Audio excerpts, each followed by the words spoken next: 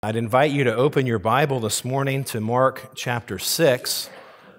Mark chapter 6, and our passage today is verses 1 through 6. Mark 6, verses 1 through 6. Lord willing, we'll work through about a little over halfway of this chapter, and the last message before Don returns will be the feeding of the 5,000. So that'll be what we're working forward to here over these next several services. Mark chapter 6, verses 1 through 6, after the three accounts of Christ's miracles over the storms, over the spirits, and over sickness, he went away from there and came to his hometown, and his disciples followed him. And on the Sabbath he began to teach in the synagogue, and many who heard him were astonished, saying, "Where did this man get these things? And what is the wisdom given to him? How are such mighty works done by his hand? Is not this the carpenter, the son of Mary, and brother of James and Joseph and Judas and Simon? And are not his sisters here with us?" And they took offense at him. And Jesus said to them, "A prophet is not without honor except in his hometown and among his relatives and in his own household." And he could do no mighty work there except that he laid his hands on a few sick people and healed them. And he marveled because of their unbelief. And he went about among the villages teaching. In John chapter 1 and verses 11 through 13, John writes, "He came to his own, and his own people did not receive him. But to all who did receive him, who believed in his name, he gave the right to become children of God, who were born not of blood, nor of the will of the flesh, nor of the will of man, but of God." And the passage before us emphasizes this statement from John. They corroborate one another. Following the account of the four miracles that continue to verify the deity of Christ and his unique power, he goes to his hometown, and his hometown rejects his teaching. It emphasizes what Paul says in Ephesians chapter 2 and verse 8, "For by grace are you saved through faith, and this is not your own doing. It is the gift of God." What we're going to consider this morning is a critical truth. Knowing about Jesus, hearing preaching about Jesus, being surrounded by others who are in Christ, does not mean that you yourself know Christ. To state it another way, there is no salvation by proxy.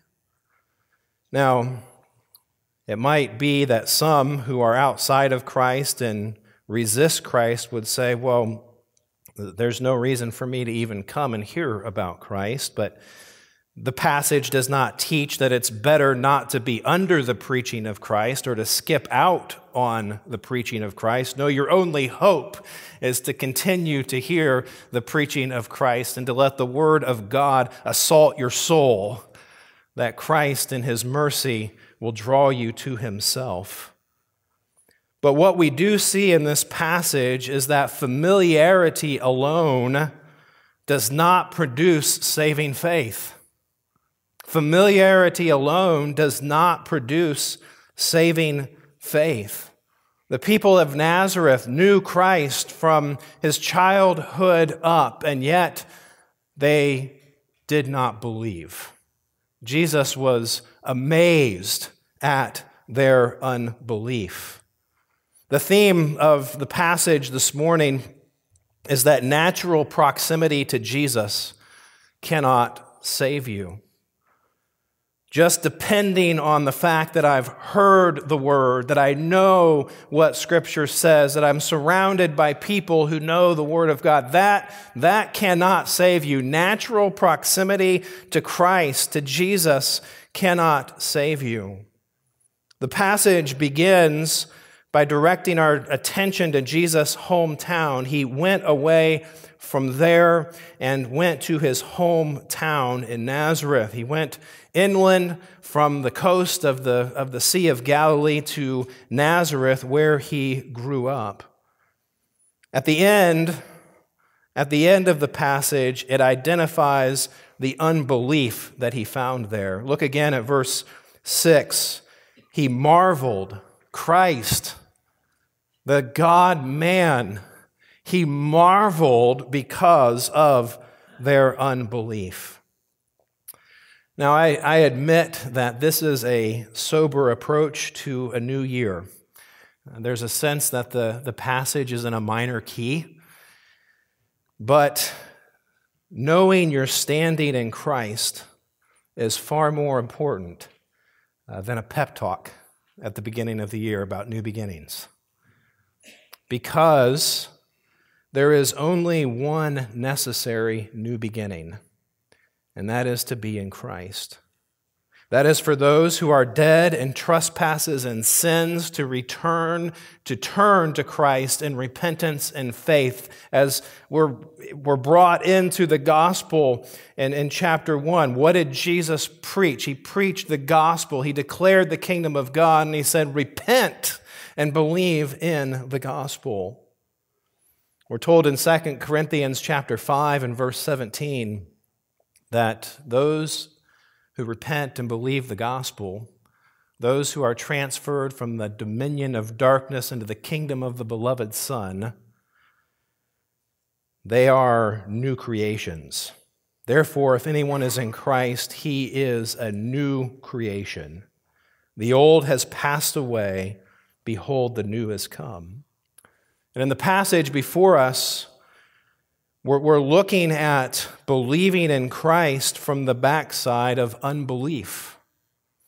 And this passage will help us understand some of the elements of unbelief, elements that characterize it in a complete sense those outside of Christ, but there are also elements of unbelief that those in Christ deal with as we deal with our flesh. Ultimately, when we sin against the Lord, when we walk in the flesh, it's part of that residual unbelief. And so when we recognize what unbelief is, it helps us to deal with our own soul before the Lord Jesus Christ. It leads us to repentance, and it leads us to faith. It leads us to cling to Christ, and it magnifies the cross. It magnifies our redemption in Christ, and it magnifies His righteousness that is imputed to us. So as we consider these sober things this morning, may the Lord give us grace to look at our souls in the light of His Word. And may His Spirit do the wonderful convicting work, the wonderful encouraging work of showing us ourselves and showing us what Christ has done. Well, the first thing we're going to note from this passage this morning is that the teaching of Jesus reveals the state of your heart. The teaching of Jesus reveals the state of your heart. Again, look at the beginning of the passage. He went away from there and came to his hometown, and his disciples followed him. And on the Sabbath, he began to teach in the synagogue, and many who heard him were astonished. It's critical for us to understand in this passage what it is that elicited the response of the people. Why did they respond in astonishment? Why did they raise the questions that they raised? Well, it was because they were confronted with the teaching of Jesus. The teaching of Jesus reveals the state of your heart. And this is such a critical element to understand in a day where personal feelings, where personal truth, in quotation marks, is what defines a person. How do I know who I am? Well, I look at myself and figure out who I am. And it's wreaking havoc on our society because as people look to themselves, they ignore the very clear biological evidence of who they are, much less spiritual reality of what they are before God. There is only one place to look to learn about yourself, to learn about who you are, to learn about the state of your soul, the state of that part of you that will endure forever and forever and forever. This body is going to go. The soul remains. And the soul will have an eternal destination with the Lord and the new heavens and new earth and the kingdom of God forever and ever, eternal life, or apart from the gracious presence of God under his eternal wrath in the place prepared for the devil and his angels in hell. The most important part of you is your soul and the state of your soul. And it's the teaching of Jesus. It's the teaching of the Word of God, the fullness of which is found in the person of Christ that reveals the state of your heart. As Jesus and his disciples return to Nazareth, this is their second visit. The first visit was recorded in Luke chapter 4 and verses 16 through 30, early on in Christ's ministry, when he was right after his temptation in the wilderness. He went to his hometown, to Nazareth, and he went to the synagogue and he read a portion from Isaiah, and then he said, "This is fulfilled in your midst." And the people didn't like that. In fact, in that initial visit to the synagogue in Nazareth, his hometown responded in wrath, and they wanted to take his life. And now he comes back. Oh, the grace of the Lord Jesus. And they essentially expelled him, wanted to kill him, and yet he comes back and teaches them some more. He enters the synagogue to teach, and his teaching is what elicits the responses. But let's just refresh ourselves. What is it that Jesus taught?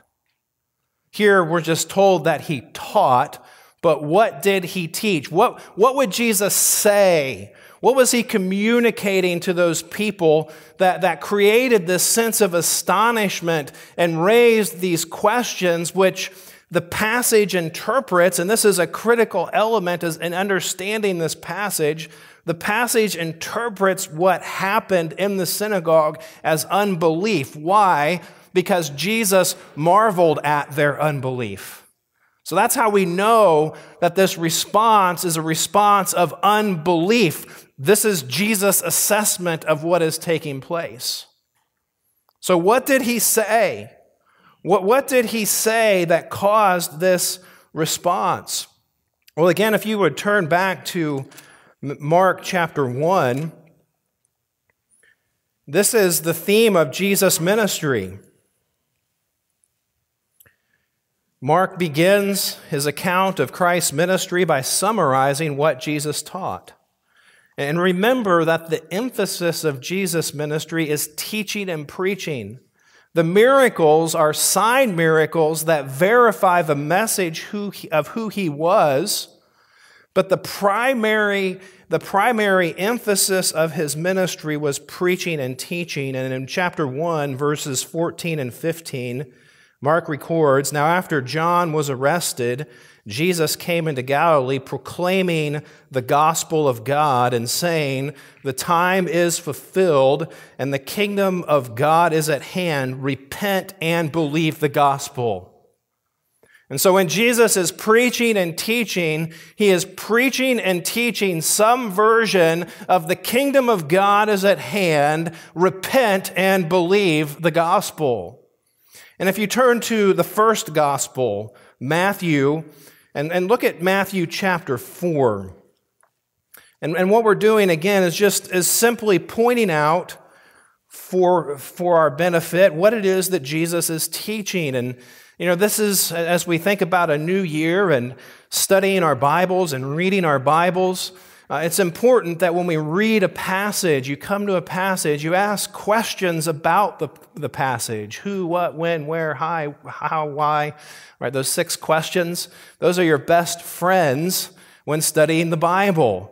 And as you give attention to these things, then the Scripture continues to unfold and become so marvelous in your eyes as you see the wisdom of God in inspiring this book. So what is Jesus teaching? Well, again, in Matthew chapter 4 and verse 17, we have a summary, Matthew's summary of Jesus preaching, and he says, from that time, Jesus began to preach, saying, repent, for the kingdom of heaven is at hand. And then if you look at chapter 5, 6, and 7, and no, we're not going to read all of those, but that is an extended sample of what Jesus was preaching when he was preaching repent. And this is how he started. Blessed are the poor in spirit, for theirs is the kingdom of heaven. Blessed are those who mourn, for they shall be comforted. Blessed are the meek, for they shall inherit the earth. Blessed are those who hunger and thirst for righteousness, for they shall be satisfied. Blessed are the merciful, for they shall receive mercy. Blessed are the pure in heart, for they shall see God. Blessed are the peacemakers, for they shall be called sons of God. Blessed are those who are persecuted for righteousness' sake, for theirs is the kingdom of heaven.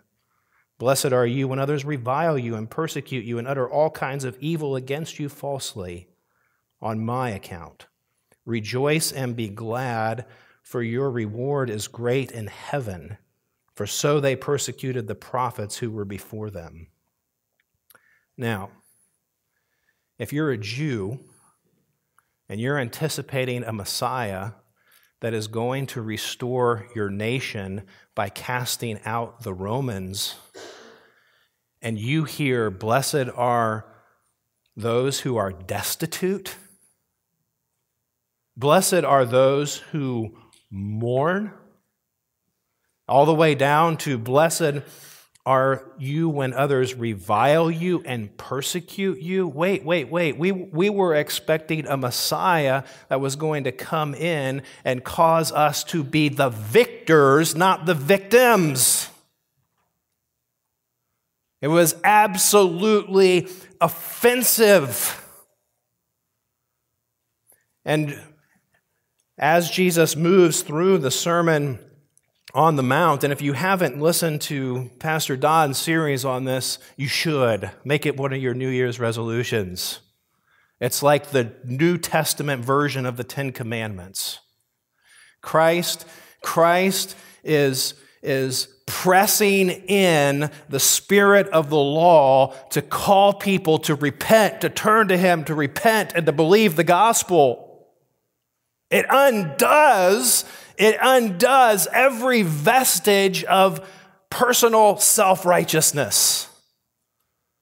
And at the end of this passage in chapter 7, if you turn over there in Matthew chapter 7, at the end of this sermon,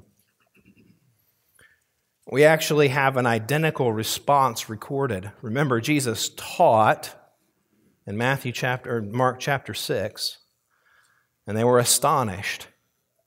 Well, Jesus has done the same thing in Matthew, and in Matthew chapter 7, verse 28, Matthew records the response of those who heard. When Jesus finished these sayings, the crowds were astonished at his teaching, for he was teaching them as one who had authority and not as their scribes. Jesus is teaching that the kingdom of God is near. He's teaching that those who enter the kingdom of God are not those who are Jews by birth, but those who repent and believe the gospel. That means that the Jews are sinners. And that undoes their assumptions and their preconceptions about who the Messiah is and what he will do. This is appalling to the Jews. What Jesus is saying is appalling to the Jews. They expected a political deliverer. They assumed that as God's chosen people, they needed no deliverance from sin. And they had even established a rigorous system to follow God's law. After the Jews, think about the Old Testament here, after the Jews were sent away into exile because of their pagan idolatry, God brought them back. He restored them. You can find the account at the end of 2 Chronicles and the beginning of Ezra, how God moved in the heart of a pagan king to bring them back. And from that point on, Israel no longer had a problem with going after pagan idolatry, but instead they established a rigorous system of self-righteousness, reflected by the Pharisees. So they've insulated themselves with this thinking that we're Jews, and not only are we Jews, but we're no longer idolatrous like our forefathers were. We're keeping the law of God. We're only walking so far on the Sabbath day. We're fine. We're good. We're moral people. And they have the Scripture, and they knew the Scripture, and you see this all over the Gospels. Even Mary, when she sings praise to God because of what the angel has told her, her song is filled with Old Testament references. In John chapter 5, when Jesus is talking to the religious leaders, he doesn't deny that they know the Scriptures. No, they do. They know Moses. But he says, you don't understand what Moses was talking about. He was talking about me. These are good, quote unquote, good moral people. They know the Scriptures, but the force of Christ's authority undid them. It was the presence of Jesus and the power of his teaching, the authoritative application of the law to their souls that undid them and that astonished them. In his presence, in the presence of Christ, in the presence of the perfect man, the righteous Son of God, their moral law-keeping meant nothing. Their good deeds meant nothing. He taught that they were sinners and that their righteousness needed to exceed the righteousness of the scribes and the Pharisees, the most respected spiritual leaders in their midst, and they were undone by that. Jesus said, if you will love me, you will keep my commandments. When the person of Christ is made the preeminent goal in preaching and teaching, as was happening here when the person of Christ was present, when the person of Christ is made the preeminent goal in preaching, hearts are revealed. You know, people can hide behind a lot of technical exegesis. And it's good to exegete. I spend my life doing that. But folks, you don't exegete for the sake of exegesis. You don't exegete for the sake of presenting small, nuanced truth that give a salve to the conscience and mind and say, okay, well, that was pretty cool to understand. Now I'm going to leave and go about my life. No, you exegete the Scriptures, you search the Scriptures, you study the Scriptures, you study theology, you pursue truth to come to the feet of the person of Jesus Christ. And it's the responsibility of those declaring the Word to bring to bear the person of Christ, even as Christ did when he taught.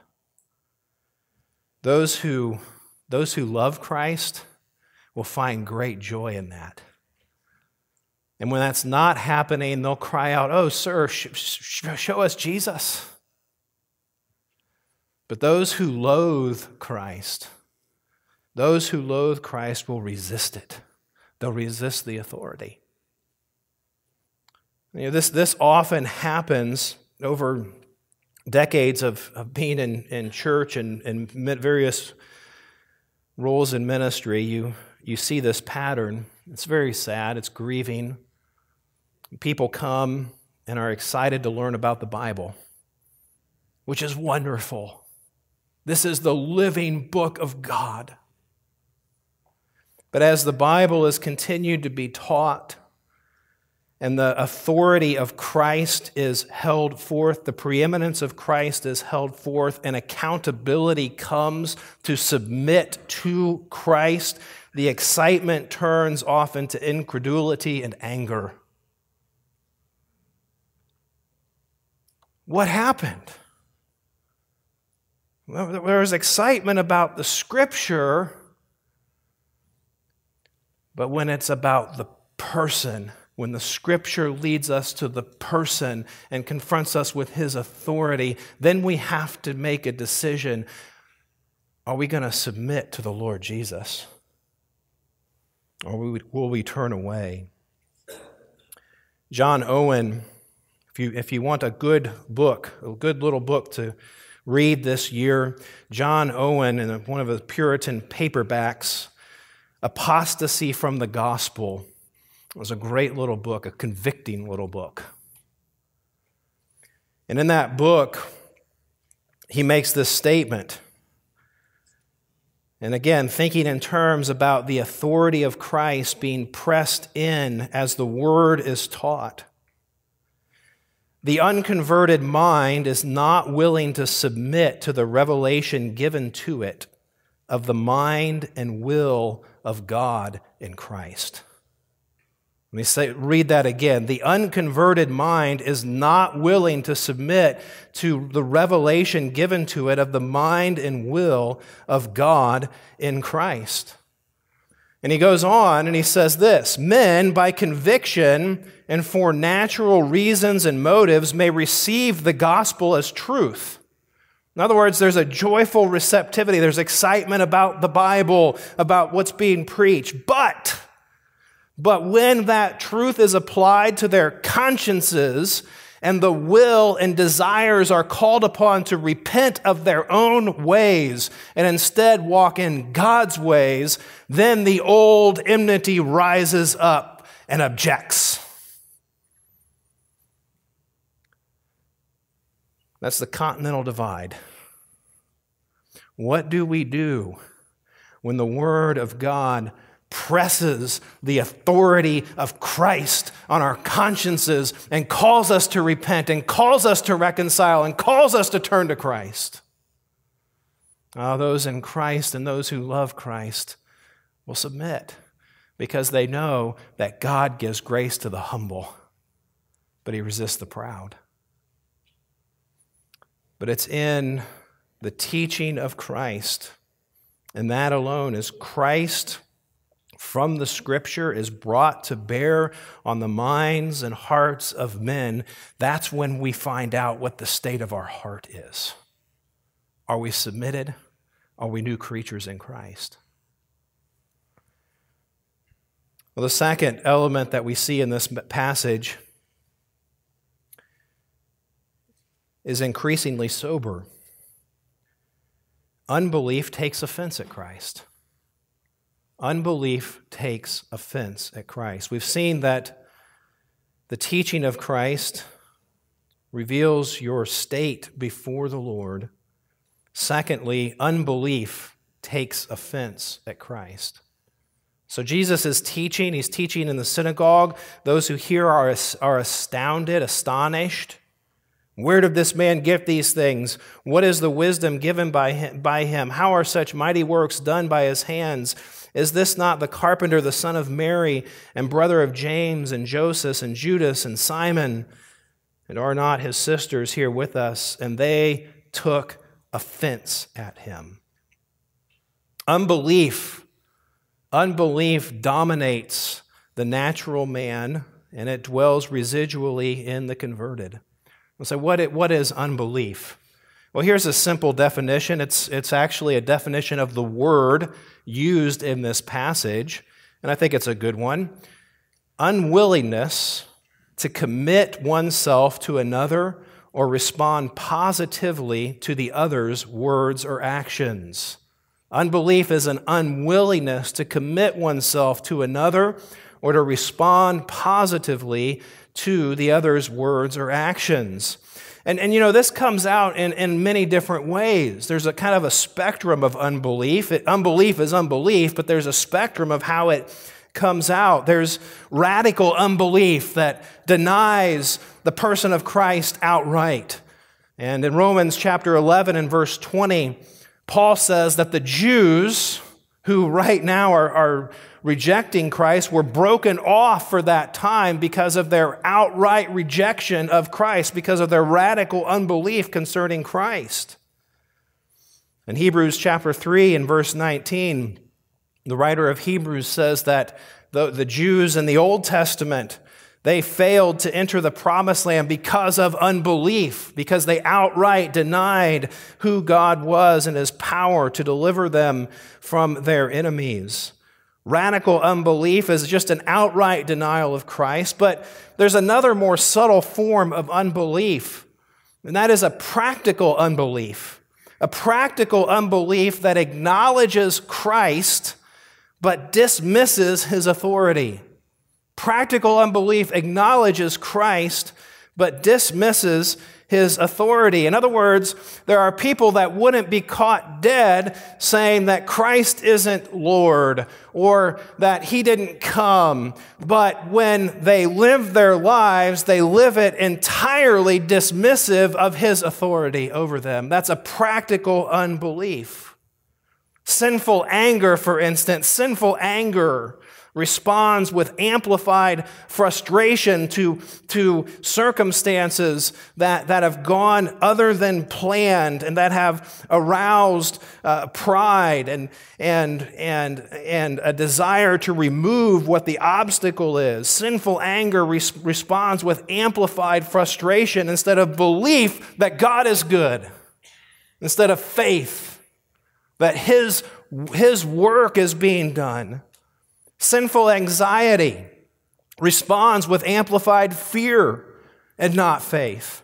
We look at the circumstances and we think about what if, and there isn't a rest in the goodness of God who is ordaining all things for good. It's a form of unbelief.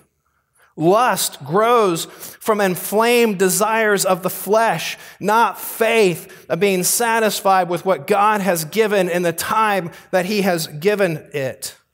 Grumbling springs from unfulfilled wants and not faith.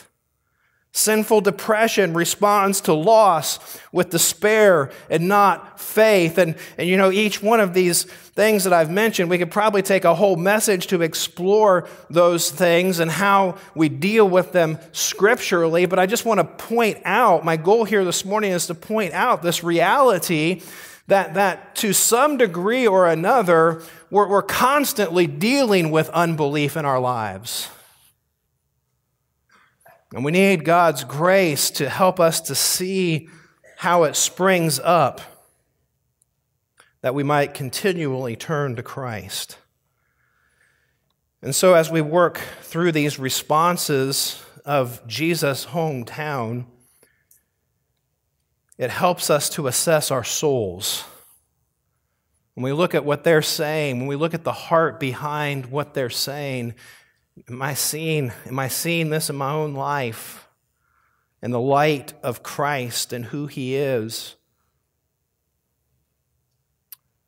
The passage records some symptoms of unbelief. We're going to move through them rather quickly here this morning. First of all, we see that unbelief responds to the authority of Christ with shock. They were astonished. Now that can be a neutral reaction. Might be positive, might be negative, but the context of the passage fills out for us that there is unbelief behind these responses. They're undone. In the modern vernacular, their mind is blown. In other words, you could say that unbelief holds a high view of oneself. We didn't know that we were that bad. We didn't know that we needed to repent. We didn't know that we needed to believe the gospel. We're Jews. We're Jews. It's pride. It's pride that when confronted by Christ responds in that kind of astonishment. And pride blinds. Turn over to 2 Corinthians chapter 3. Again, Paul is giving us an explanation generally of how the Jews respond to Jesus.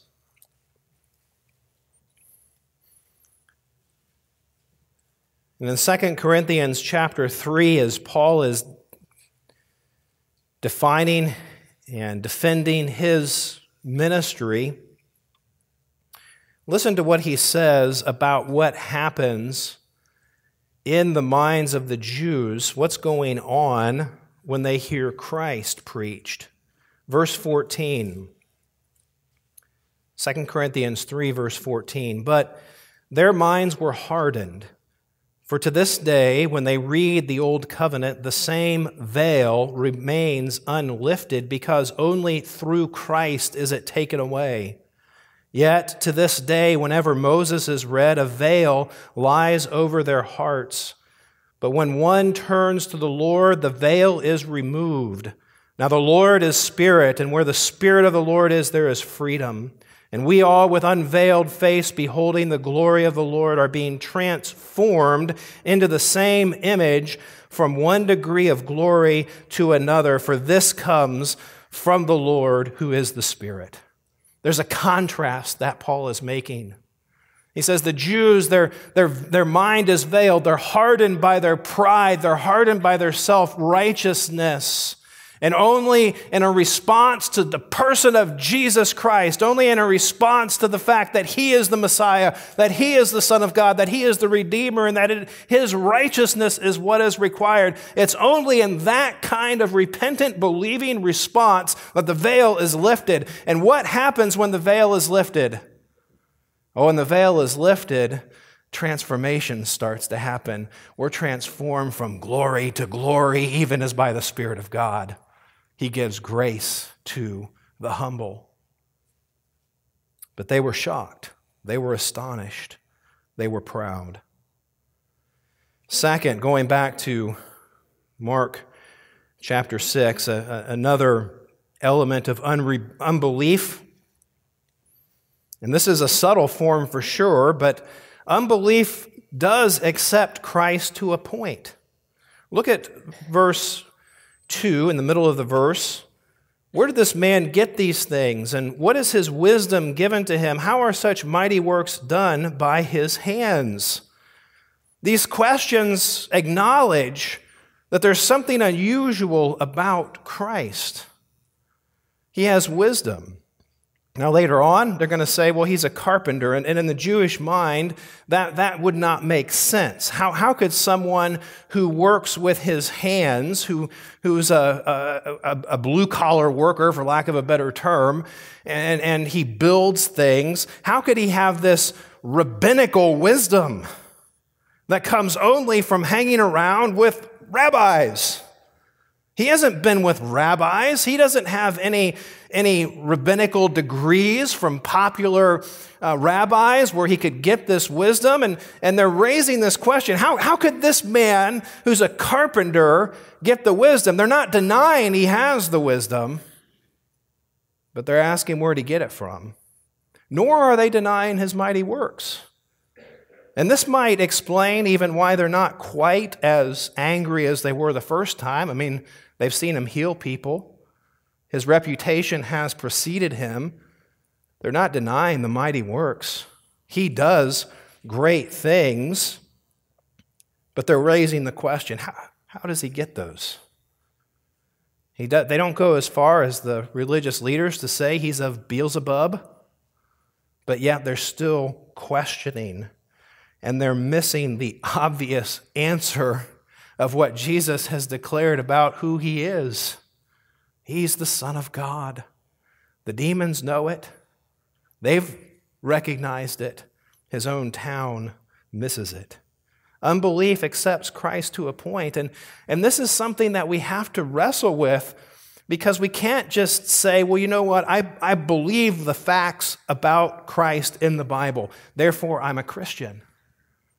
No, unbelief will accept Christ to a point. But it raises questions.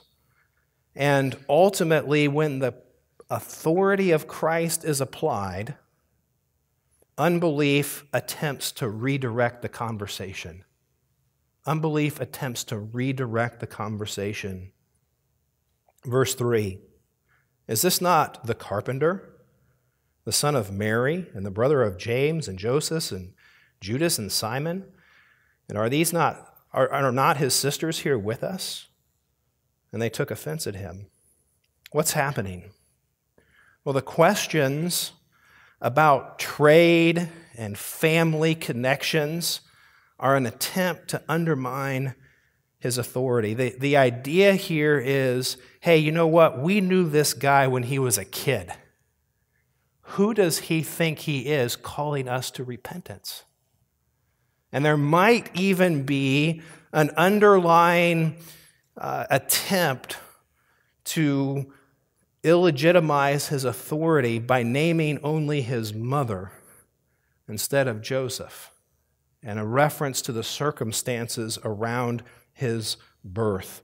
It's a little bit unclear, but the point is they're redirecting the conversation away from the authority of Christ and his authority to call them to repent, and they're bringing up questions. Hey, we know this guy. How does he have the right to call us to repent?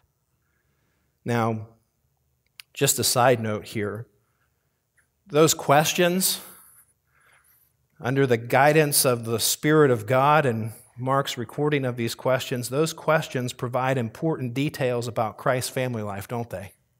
He had brothers, he had sisters, and he was a carpenter. And it completely undermines the wrong teaching of the Catholic Church of the perpetual virginity of Mary. You can't accept the authority of the Scripture and believe that error.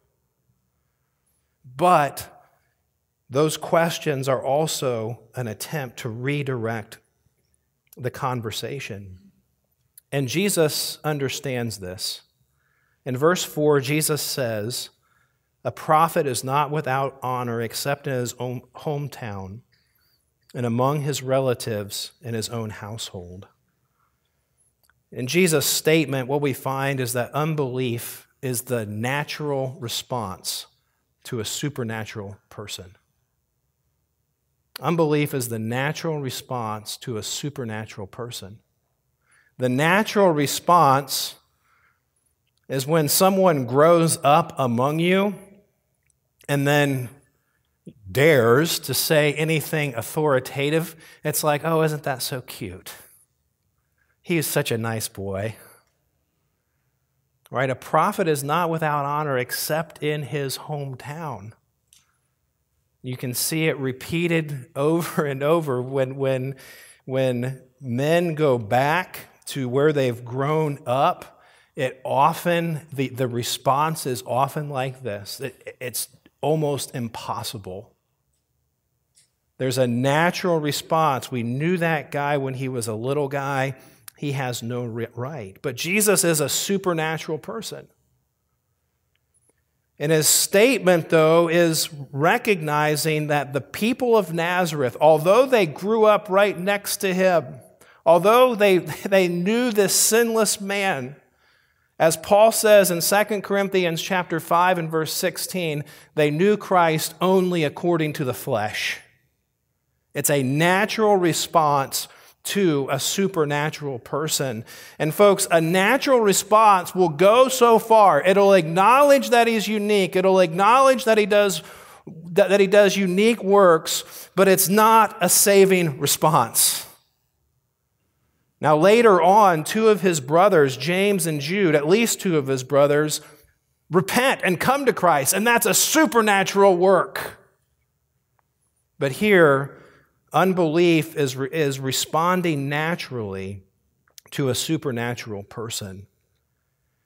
Jesus, back in chapter 4, in the parable of the seeds. Go ahead and look back there. Parable of the soils. In verse 16, Jesus talks about people's hearts in terms of there are those that are sown on the rocky ground. Those are ones that when they hear the word of God, they immediately receive it with joy, and yet they have no root in themselves, but they endure for a while. Then, when tribulation or persecution arises on account of the word, immediately they fall away. And the word fall away is the same word that we have in chapter 6 when it says that the people took offense at him. People receive the word with joy. There's a willingness to accept Christ to a point. But when the word of God starts to exert authority and accountability on the conscience and call us to repentance, then those who are characterized by rocky soil, they fall away. They're offended by the word. This is an issue that prevailed through the early church. In 1 Timothy chapter 3, or chapter 1, again, turn over there. These are a few more scriptures that I'm used to turning to, but I think it'll be helpful for us to look here in 1 Timothy chapter 1 and see how this attitude has to constantly be guarded so that we can maintain our commitment to the gospel and maintain our commitment to Christ. Paul starts his instructions to Timothy in 1 Timothy chapter 1 and verse 3. He says, I urged you when I was going to Macedonia, remain at Ephesus so that you may charge certain persons not to teach any different doctrine, nor to devote themselves to myths and endless genealogies which promote speculations rather than the stewardship from God that is by faith. The aim of our charge is love that issues from a pure heart and a good conscience and a sincere faith. Certain persons, by swerving from these, have wandered away into vain discussion. What's going on in chapter 6 of Mark? The people are hearing the teaching of Christ, but they're raising irrelevant issues to undermine the authority of Christ. They're raising issues about genealogies and speculations. Where did this man get these things? And so Paul tells Timothy, you need to watch out for the same thing in the church, because when the authority of Christ is preached, when the person of Christ is preached, when the conviction of God is applied to the consciences of men and women and children, when people are called to repent, then there's going to be an attempt to raise speculation and raise vain discussion, and that's not faith, it's unbelief. Guard against it, Timothy. Guard against it. Don't allow that natural response. Don't allow that attempt to redirect the conversation.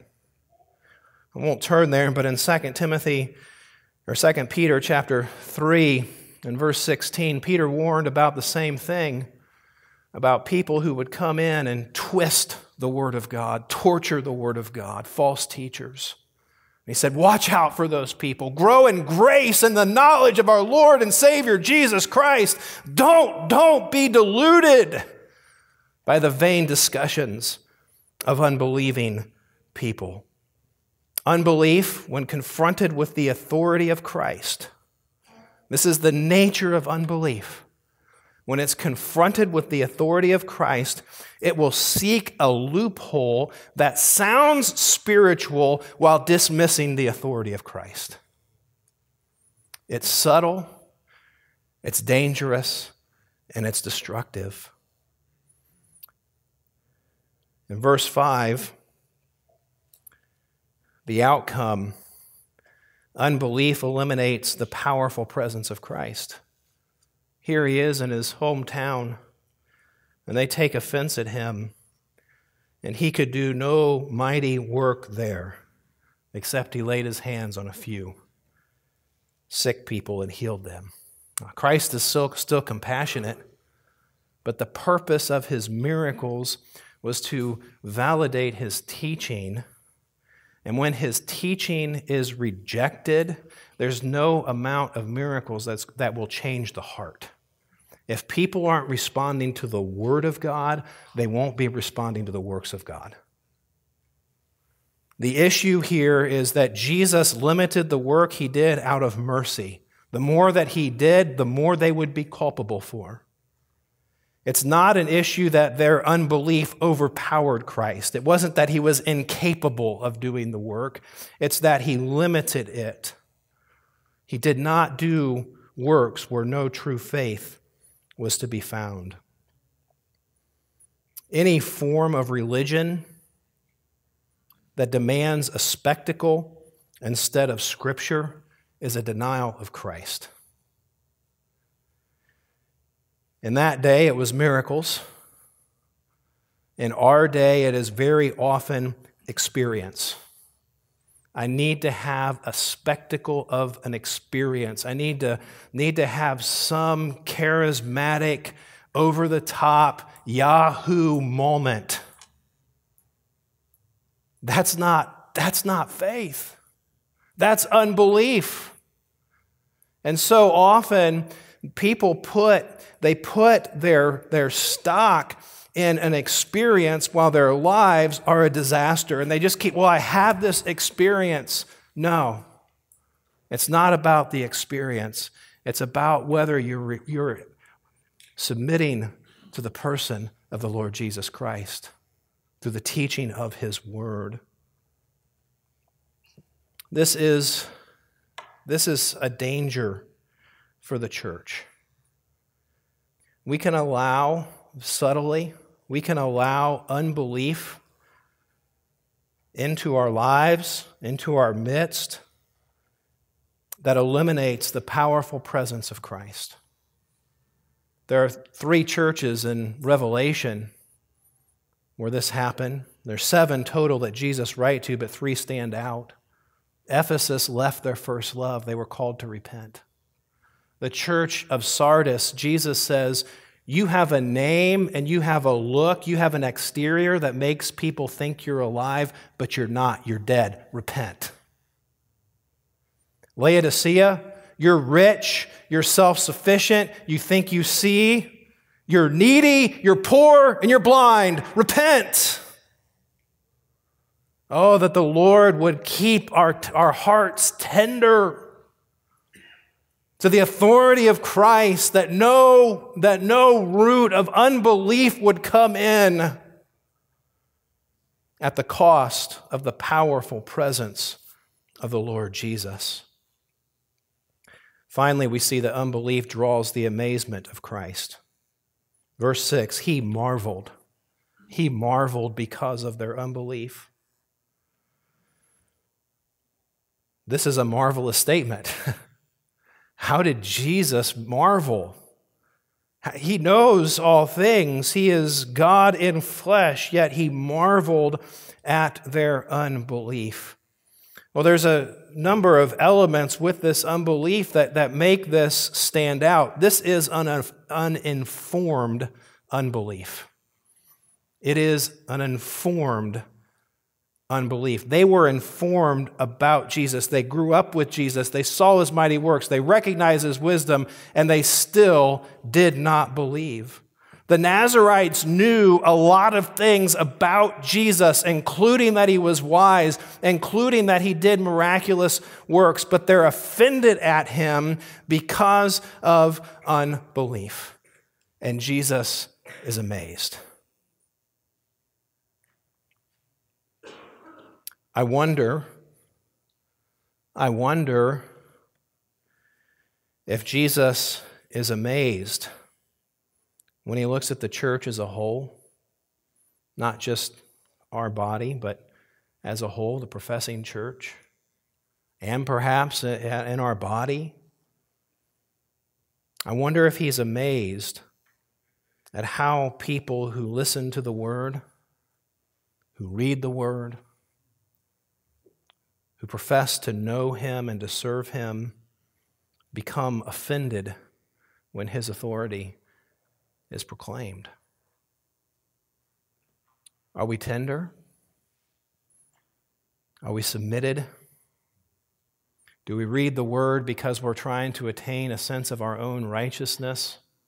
Do we listen to sermons because we're trying to attain a sense of our own righteousness? Or are we doing it because we love God and we want Him to keep changing us into His image?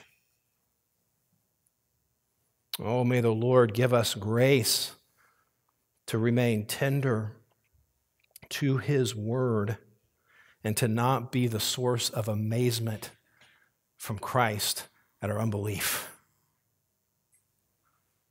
Unbelief shows the amazement of Christ, or draws the amazement of Christ. Well, as we close this morning, I have a third main point. We've seen that the teaching of Christ reveals the state of your heart.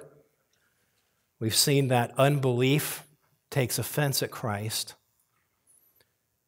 And the third point is not necessarily explicitly in the text, but I think the implication is clear, and it's a point of encouragement for us. Conversion is a miracle. I think that if we were listening to what the Word of God had for us to this point, there's a sense that we would all grieve, right? And say, "Oh Lord, I believe, help my unbelief." We see this. The sensitive, regenerated soul sees the rudiments of this even in their own lives. Conversion is a miracle. In Nazareth, the 500 or so people that lived there had ample opportunity to know Christ and to believe Him. They grew up with Him, the sinless Son of God. And yet they were offended because of their unbelief. They remained blinded. John says that those who are given the right to become the children of God are those who are born of God. It is a miracle. It is of grace. When you repent and believe in the Lord Jesus Christ for the forgiveness of your sins, it is because Christ has made you alive. He gave you faith through the hearing of the word. Just like His voice summoned Lazarus and the little girl from the dead, Christ calls His children to Himself. Conversion transforms someone drowning in unbelief, an unbeliever, to a true believer, and it's a miracle. It's being born of God. And if you are here this morning and by God's grace, the truth of regeneration, the truth of conversion, the authority of Christ is resonating in your soul, you are the object of God's miraculous saving grace. You're a believer. And those who believe in Christ show it. They pray because they love the Lord. They read the Word of God because they love the God of the Word. They fellowship with God's people because they love the body of Christ. And they obey the commands of their dear Lord because they love Him more than anything else. And they're looking forward to seeing Him and being found at peace, without spot, and blameless at His return. And it's a miracle. Conversion is a miracle. For true believers, what matters to Christ matters to them. What mattered to Christ did not matter to the Nazarites. But those who are converted, it's what matters to Christ matters to them. So as we look at a new year, may we be diligent. May we be diligent to see where unbelief might be springing out and to turn to our gracious Lord in repentance, confessing our sins, right? We need to confess the things that we do that are wrong.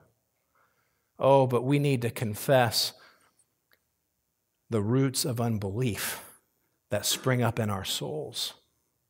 We need to repent and receive the forgiveness that He offers so freely.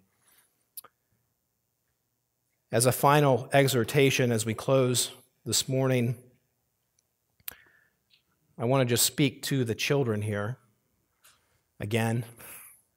Children, you are blessed that your parents love you enough to bring you to a church to put you under the Word of God. You are blessed to live in a home where parents love the Lord, where they're striving to please the Lord. But please never mistake family religion for personal conversion. Because natural proximity to Christ, whether it's at church, whether it's in your family, natural proximity to Christ, that does not save you. You aren't saved by your parents' salvation. You need to turn to the Lord Jesus. You need to understand that your heart is an unbelieving heart, and you need to repent and believe the gospel. And may the Lord increase those that He calls to Himself according to His decrees as we hold forth the Word of God in our midst. May we see many continue to come to Christ, many converted as the church of Christ in this local body moves forward, not in unbelieving rejection of Christ, but in belief that salvation is of the Lord, and we love the Lord of salvation. Father, we thank you today that the Word of God is true. We thank you that Christ has come to bring salvation. And Lord, we pray that you would do a great work in our midst to convict of sin, to renew in refreshment of repentance, that as we start a new year, as we turn the page of the calendar, we would do so with a renewed trust in you and a renewed love for you. We do love you. We thank you, Lord, for gathering us today. Thank you for each person that has come to hear the word of God, and we pray that as we dismiss in a few moments, that we would go forth with joy and in renewed strength in Christ to serve you faithfully. And it's in your name we pray. Amen. Thanks for listening from Truth Community Church in Cincinnati, Ohio. You can find more church information and other helpful materials at thetruthpulpit.com, teaching God's people God's Word. This message is copyrighted, all rights reserved.